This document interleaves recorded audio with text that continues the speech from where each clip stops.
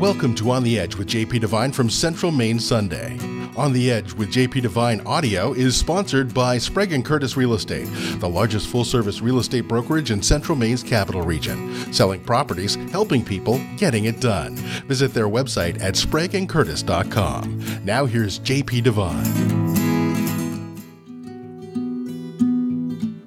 Darkness at noon. Hello, darkness, my old friend. Our brother Paul Simon once said, I've come to talk to you again. And I've come to talk to you again about this ugly concept imposed upon us by the well-meaning, long dead. We're compelled once again to say goodbye to that mixed bag of ticks, mosquitoes, sunburn, grills, and yes, the glorious sunsets and greenery, and say hello to darkness at noon. For myself, over the years, I've managed to deal with it. I learned the tricks long ago to survive and devise ways to smile through. I stay up to watch the late-night comics. I turn up the lights in every room, going from kitchen to bath to dining room, and to the one lamp next to the table full of books in front of the ever-glowing tube. My house from the street must resemble a peacetime battleship in a dark sea. I can almost hear the folks driving by and slowing down as they pass to point me out to their backseat kids.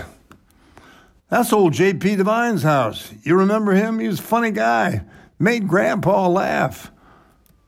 Now he's a slippered old poet, shuffling about his house, turning on lights in every room, and sipping brandied tea while setting mousetraps. All very true, all very funny.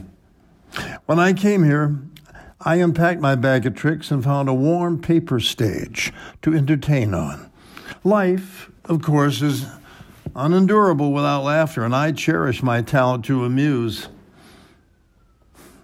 But it's that time of year when Mother Earth grows weary of producing color and succumbs to winter.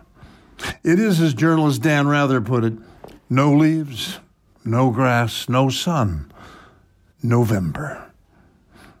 I know you. I know you all need laughs now more than ever, and it's my life's joy to provide them. When Christopher Isherwood reminds us of the early days in Europe, when the side streets of Berlin and Munich, Vienna and Hamburg were cluttered with cabarets hosted by comics who taunted the Nazis. Most of the actors in comics at that time were Jews.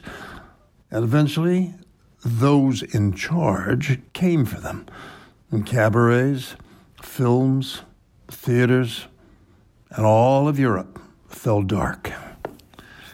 Today, when, despite people like myself keep trying to amuse, the laughter thins out, and we're reminded of the words of the German playwright Bertolt Brecht.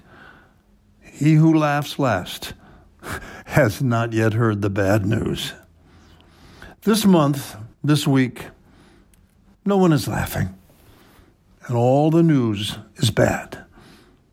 The slaughter of 11 American Jews in Pittsburgh, in a synagogue, mind you, in a house of God, mind you, a temple of prayer. This following the panic that walked the streets when multiple bombs were hurled at innocent men and women by a psychotic drifter who was inspired by his president and those in charge. It's time now to deal with this other darkness, this suffocating black cloud that floats over us. Those of us who remember and cherish the brighter windows of Camelot find ourselves in the clammy grip of old white men, dinosaurs who spend their days in Washington's shambolic majority, desperately trying to hold on to the keys of a kingdom gone astray. It's no sin to be old, or to find oneself blinded by the light of slick magicians with top hats full of promising rabbits. History's graveyards are full of such autocrats and their misguided followers. Now, in our time, we find ourselves engulfed in a time warp, on a stage, in a memory play, At first, the leading actor pops in and out and strolls the stage from town to town, hamlet to village, like the old medicine peddlers with an all-healing elixir. "Step right up," he bellows. "Take a sip of my magic tonic, and all will be well. Take another sip there, and you'll feel great again. Isn't it worth the price to feel great again?" You know him, this one. Those of you old enough to have seen this play before, you recognize the script, the props, the lighting effects. And Maine is not immune to the tricks of these players. We've had our own tricksters from time to time. It's easy when times are tough to be blinded by the light of traveling hucksters and magical con men. Today, nature's seasonal darkness is descending, made even darker and scarier by the coming midterm elections. But we can deal with it. We've learned the tricks.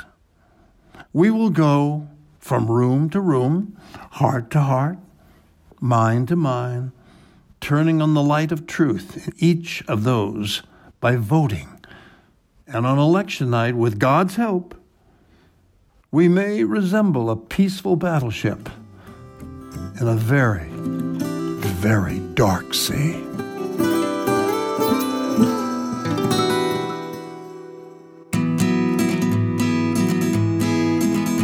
Thanks for listening to On the Edge with J.P.Devine from Central Maine Sunday. On the Edge with J.P.Devine is sponsored by Sprague & Curtis Real Estate, the largest full-service real estate brokerage in Central Maine's capital region. Selling properties, helping people, getting it done. Visit their website at spragueandcurtis.com. Make sure you pick up Central Maine Sunday this week wherever newspapers are sold, and visit our website at centralmaine.com.